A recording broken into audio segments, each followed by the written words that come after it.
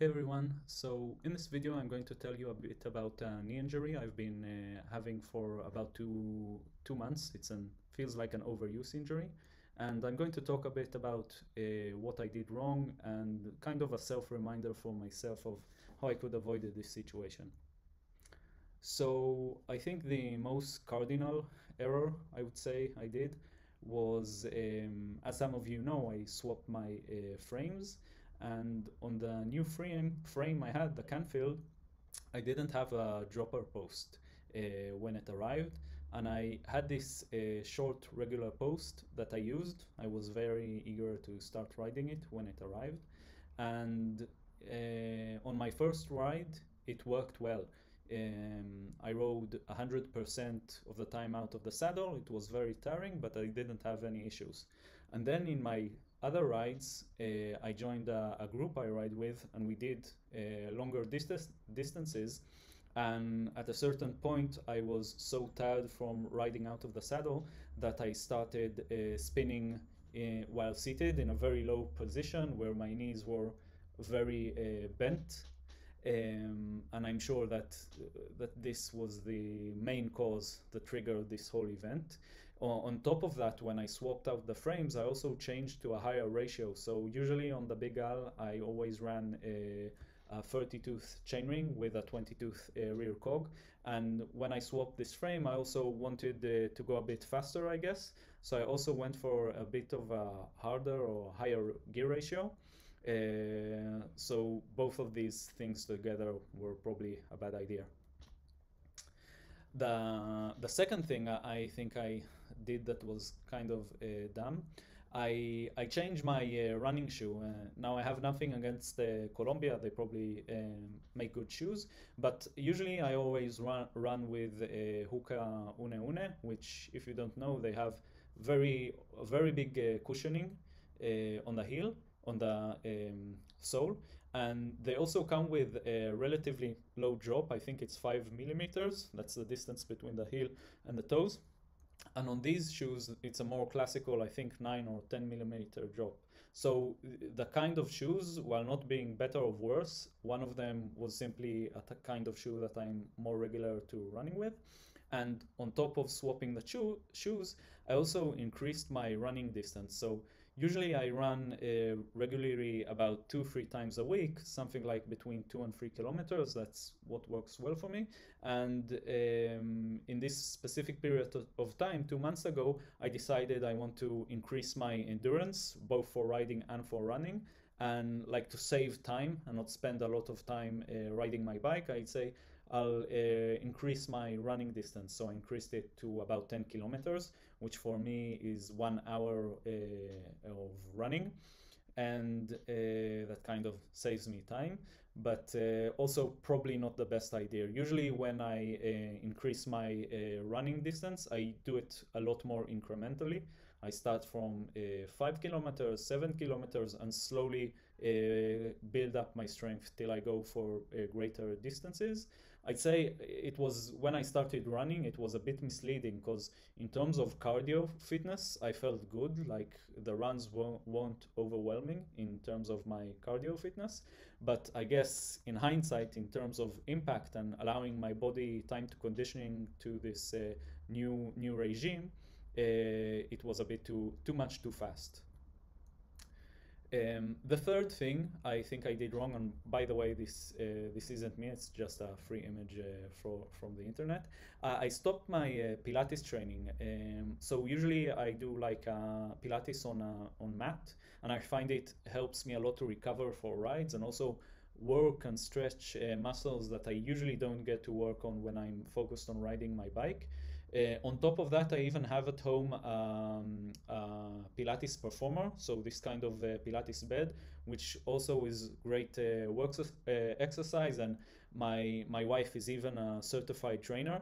And while in the past I did use her help to train myself, in the months before my injury, I stopped doing Pilates. Like I said, I was really focused on increasing my endurance, and I kind of let these other side activities, I kind of neglected them.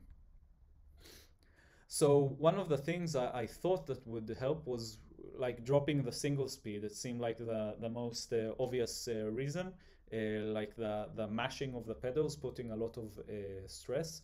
So I put back on my gears on my bike. I actually also swapped back to the from the Canfield Nimble 9. I swapped back to the Ragley Big Al. I also thought it might be something related to geometry. And at least in terms of the gears themselves, it wasn't such a great idea.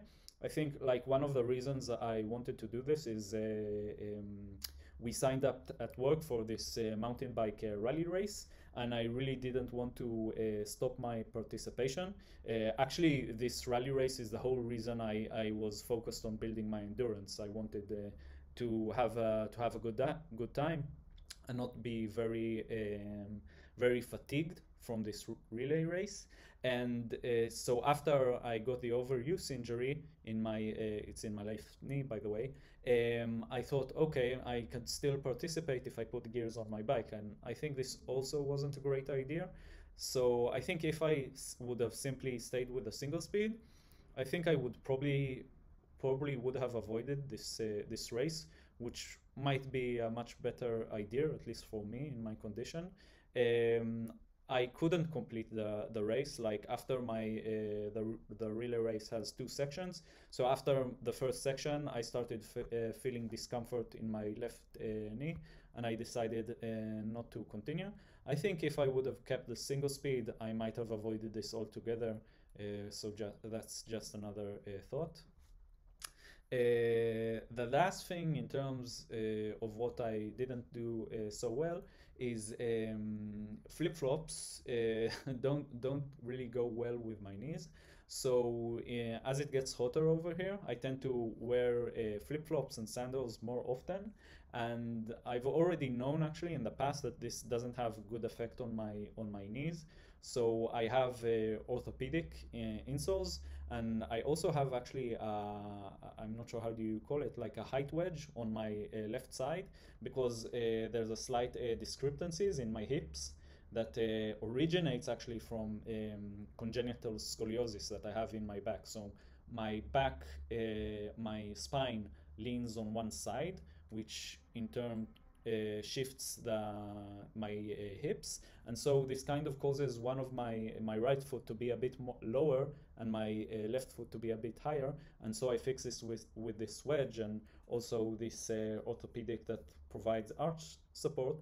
So when I wear my sandals or my flip-flops, I don't have these, and this is something I'm known to be not good for my knees or for my feet.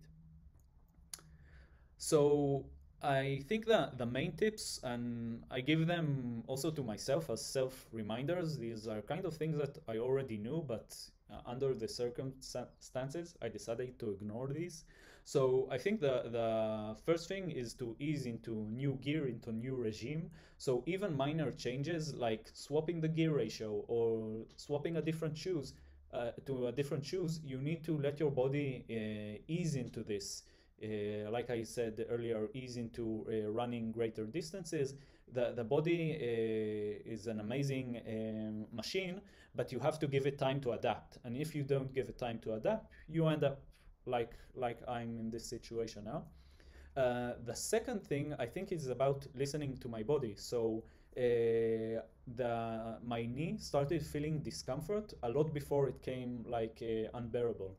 So even in my last off-road ride, which was 2 months ago, I came to the point where in the mid-ride it was becoming more and more of a discomfort, and it came to the point that it was actually unbearable.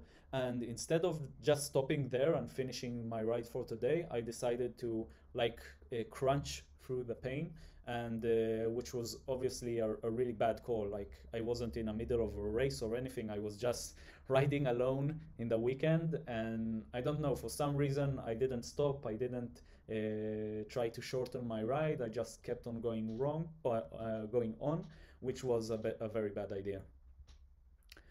So just to summarize this up, I think this all boils down to this kind of multiplier effect of lots of little things that by themselves each one may haven't been so bad, but like if this is a pool, and each thing I did wrong is kind of a rock that you throw into the pool, and one rock won't make such a big of a deal, but then you throw like lots of them, and everything becomes unstable. And I think that's one of the things I see that I did really wrong. So maybe if I've just swapped my gear ratios, it wouldn't have been as bad. But adding on to that, running further distances, riding with a seat post that was clearly not rideable, and all these things add up to a very bad place where I'm now unable to ride.